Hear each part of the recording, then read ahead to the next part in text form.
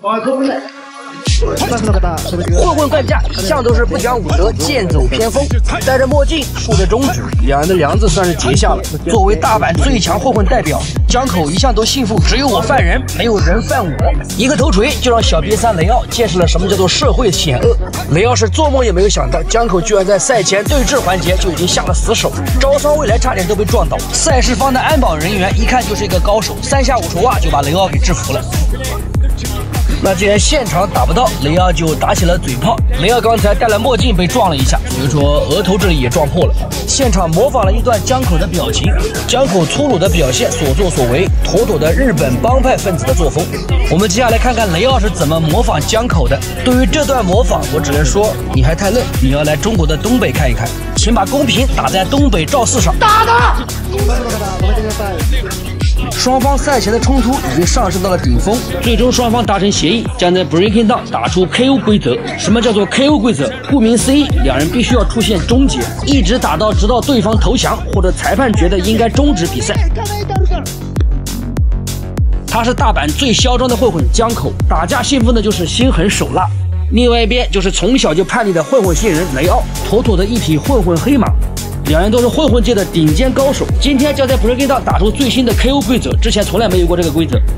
每回合1分钟，一直打到终结为止，也就是一回合1分钟，一直打到双方有人退出比赛为止。当然，这个退出比赛也是有各种的可能性，比如说一方受伤，一方被终结，或者是裁判认为一方已经受伤不可以再打了，那么都算终止比赛。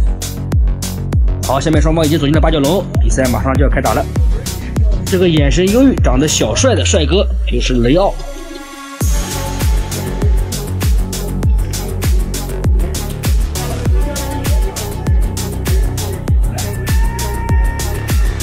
一样的向江口竖起了国际手势，带着红色拳套、满身纹身的江口。今天两人必须分出胜负，今天的比赛没有裁判打分。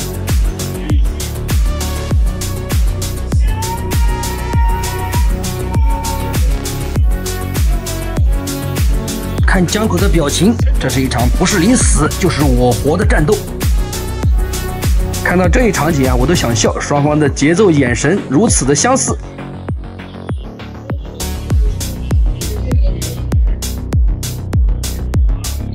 好，一切都准备就绪，现在比赛开始。江口还有了3板斧，上去就是左右轮摆，雷奥反击。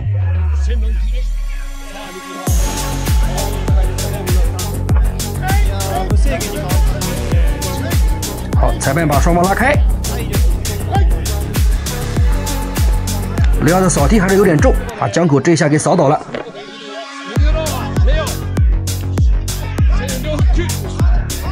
江口的摆拳非常的重。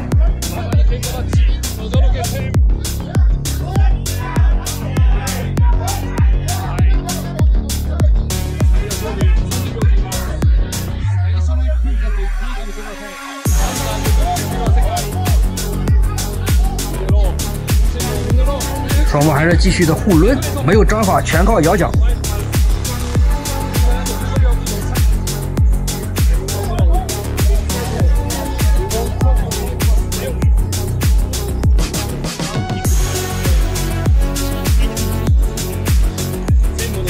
好，第一局1分钟打完。经过1分钟的对轰，其实双方的体能已经下降了一些，大口的喘着气。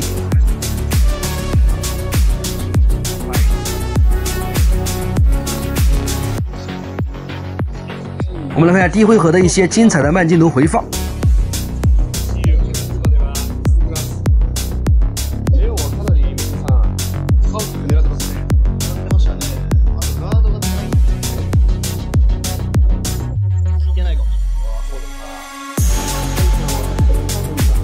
好，第一回合打完，我觉得两人打得差不多，不分伯仲。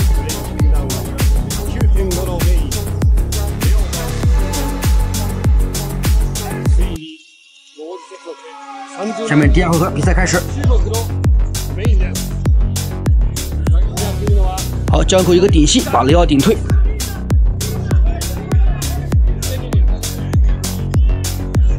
雷奥闷着头左右摆拳反击，两人打法差不多。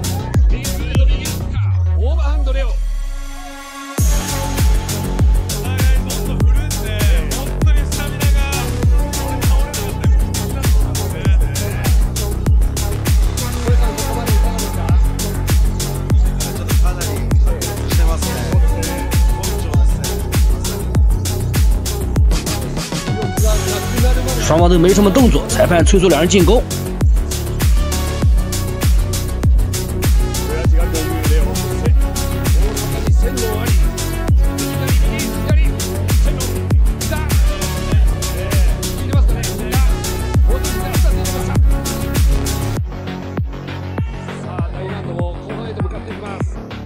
好，第二回合时间到，依然没有出现 KO， 江口的表情非常痛苦。经过2分钟的互抡，两人的体能已经下降的更多，就看谁的体能恢复更快了。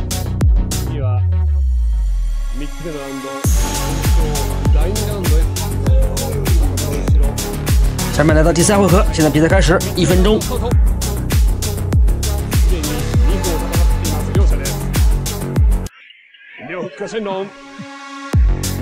雷奥往前冲，江口就是左右的抡摆啊。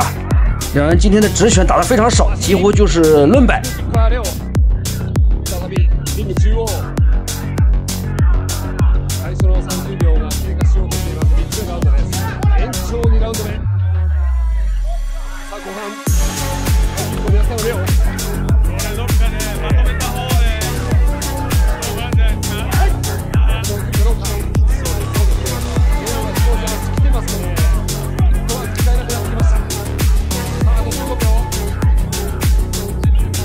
第3回合还剩下最后10秒钟，双方又打出了一波小高潮。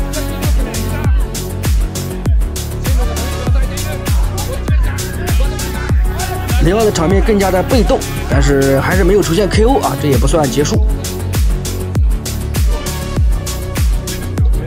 在比赛之前，我以为江口的体能会比雷奥差一些，但是看来雷奥的体能也是不行啊。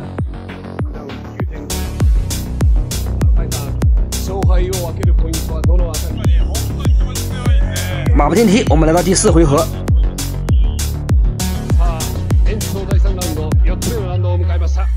两人现在的动作是越来越少啊，找到机会就是重击、左右抡摆，反正就是这个套路啊，没别的套路。观赏性是极差，拼的就是一个耐力。我们到时候要看看两人最终谁的体能先被耗尽。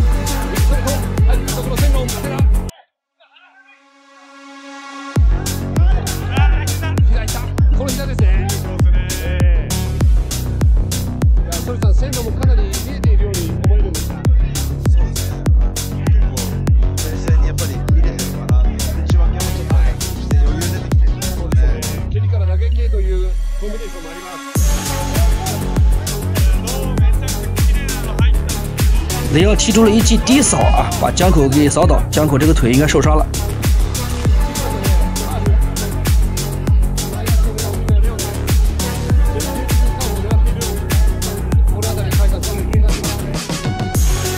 好，第4回合已经打完，我们等到第5回合。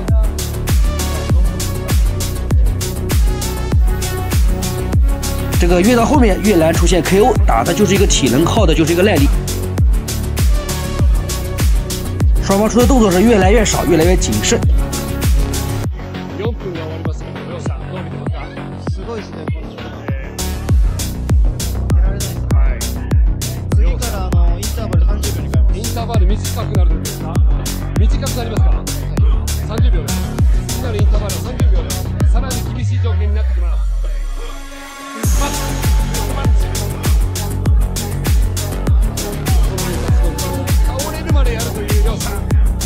江口就是找准机会啊，就是一个抡摆啊，这个拳出的是很重，但是也非常的消耗体能。雷奥现在不要出腿了吧，出腿也没有用啊，而且是非常的耗体能。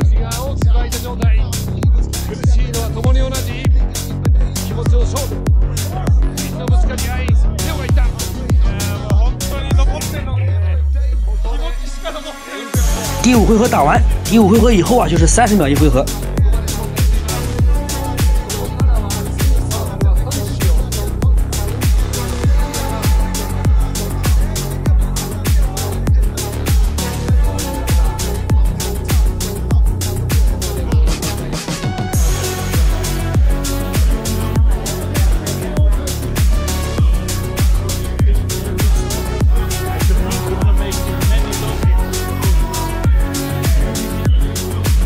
好，我们来到第6回合，30秒。这个作为观赛人啊，看的都是没什么劲啊，两人打的，确实是体能已经耗光。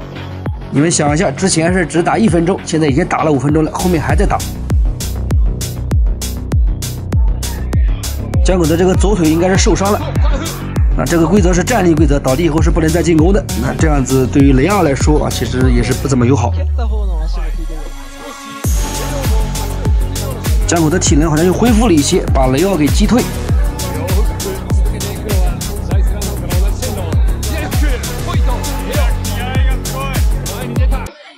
江口的几个顶膝把雷奥给顶到了，雷奥的眼睛好像受伤了。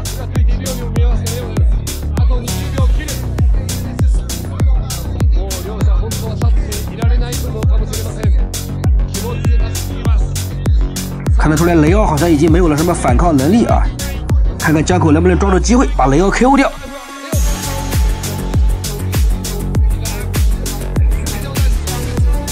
好，这一回合时间到，雷奥的左眼好像受伤了，好像还很严重。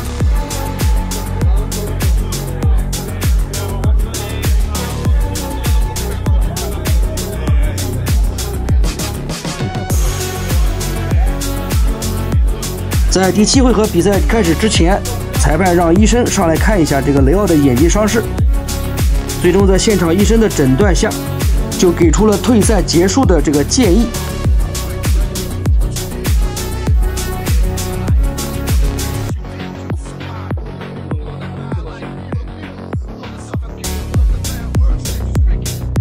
我想这个时候江口也是不想打了啊，已经累得不行了。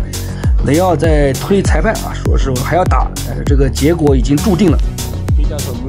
最终雷奥被判了 TKO， 输掉了比赛。好，今天的比赛就打完了。稍微总结一下啊，这场比赛虽然说打的是比较难看，两个嚣张跋扈，在比赛前都看对方不顺眼的混混，最终是打光了体能。看格斗来小北格斗，这里是小北格斗频道，我是你们的小北哥。喜欢本期视频，别忘了点赞关注，我们下期不见不散。一群不良人参加的打架综艺又来了，这里是 Breaking Down 第5季，老规矩，先点赞关注，再看比赛。主裁判就是路上传说招仓未来，这个穿着黑衣服的自称是中国人。那小北哥也非常期待他后面的比赛。这个脸上纹着纹身的背心小伙走进场就要打科莫，科莫是上一届的人气选手，双方互相问候对方。招仓未来让他自我介绍，他叫金城行虎，今年24岁，从来没有学过格斗技，脸上的这个字啊，也不知道是纹身还是画上去的。如果是纹身的话，我只能说这个人是二到家了，这个纹的也是太难看了。科莫也开始嘲笑他，他爬起来就冲过去给他一脚，科莫起身就要反击，然后又被工作人员拉开了。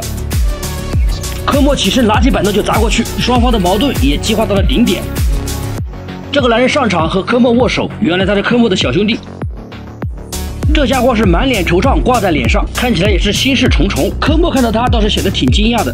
我们来看看他的自我介绍，他叫游川，今年33岁，练习柔术2年 ，MMA 1年。最近一段时间自己最好的一个兄弟去世了，而他的兄弟在生前就想参加 Breaking Down， 他这一次可以说是帮兄弟来完成梦想。前面金城邪虎挑衅科莫，刚好科莫的小兄弟又来参加比赛，那么自然而然招仓未来就把金城邪虎和游川配成一对。千万别走开，后面有2场比赛。科莫走过来给游川打气，说你肯定会赢。金城邪虎正在签免责协议，科莫走进来跟他说，你反正死定了，不用签了。招仓未来一声令下，比赛开始。游川冲上去想打重击，结果被金城邪虎打了迎击，差点被 KO 了。金城邪虎的后手拳很重，游川打法有点急啊！你看游川又被抡了一拳，游川被击倒。科莫显得有点紧张，千万别啪啪打脸了。裁判把双方拉回站立，游川是应该比较渴望胜利，所以说是猛勾猛打。那么金城邪虎刚好也是反架，经常可以迎击拳打中。哇哦，漂亮！游川一个后手摆拳打中耳根，反败为胜，逆风翻盘。游川的梦想初步实现。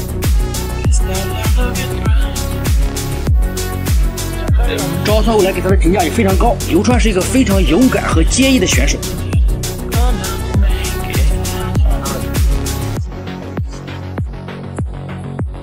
接下来的比赛，两兄弟可能也会遇上，万一真的要打，到时候也是真刀真枪的干。这个绑着脏辫的叫平时光一，穿着红色衣服戴着墨镜的叫山本真司，他们两个都是一样，要挑战瓜田纯氏。赛前互相骂了一阵，瓜田纯氏起身还要打他。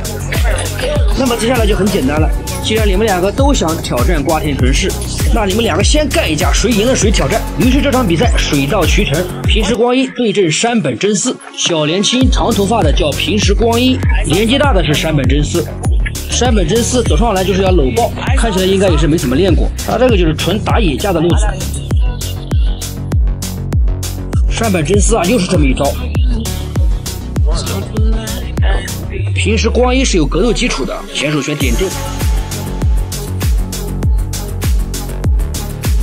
扫踢扫空了。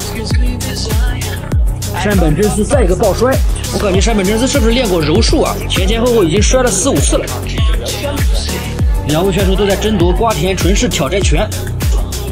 比赛继续，1分钟时间马上就到了，如果摔来摔去的话就没什么意思了。